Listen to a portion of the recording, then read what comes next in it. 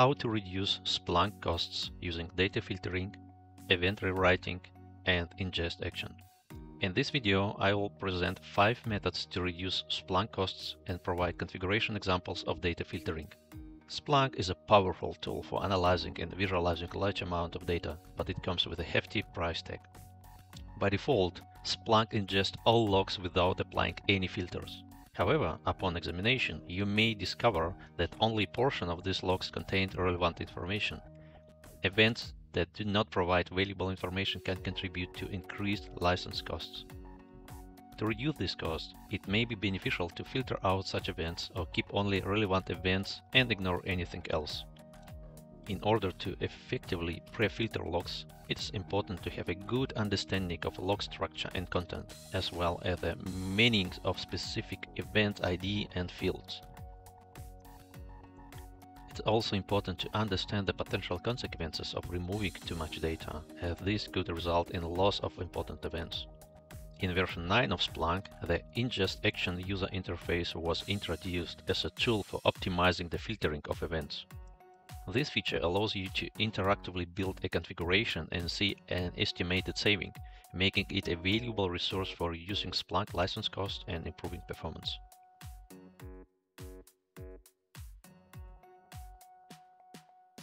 If logs are sent through an intermediate Syslog server, you may notice the inclusion of an additional Syslog header.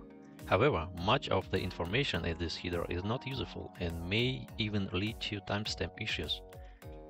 This is because Splunk may try to use the first timestamp from the Syslog header instead of the timestamp from the original event. This Syslog timestamp can be incorrect due to time zone differences, the network latency, or other issues. Aside from the host field, there is typically no useful information in the Syslog header. The Syslog header is usually 30 to 50 bytes in length, and for a 20-byte event, this can represent up to a 25% increase in data. To address this issue, it's suggested that Splunk can be configured to extract the host field from the Syslog header and then discard the Syslog header.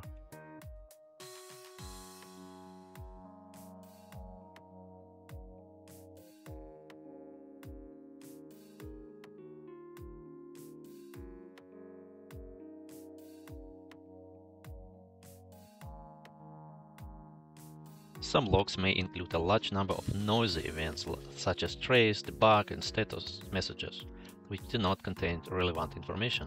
To filter out these events, you can use a regular expression and send all matched events to the null queue.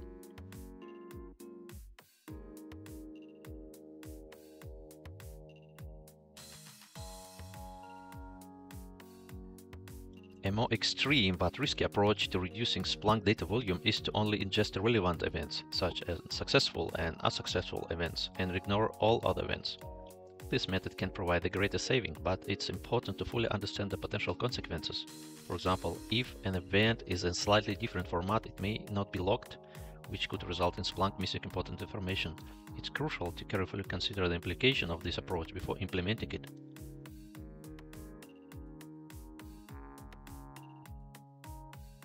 Some logs, such as firewall events, may contain fixed strings that are either not relevant or do not change.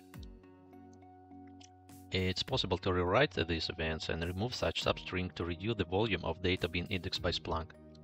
However, this method can have drawbacks. Rewriting events in this way may break the parsing process on Splunk side and could result in incorrect formatted events if the event structure changes. It's important to carefully consider these potential issues before implementing this method.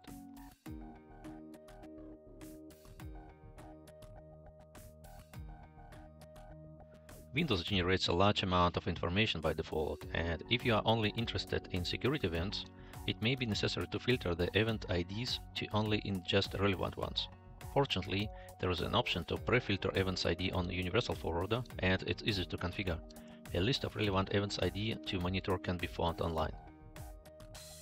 Implementing even a single one of these methods can significantly reduce Splunk license costs, improve performance, reduce load, and decrease storage requirements.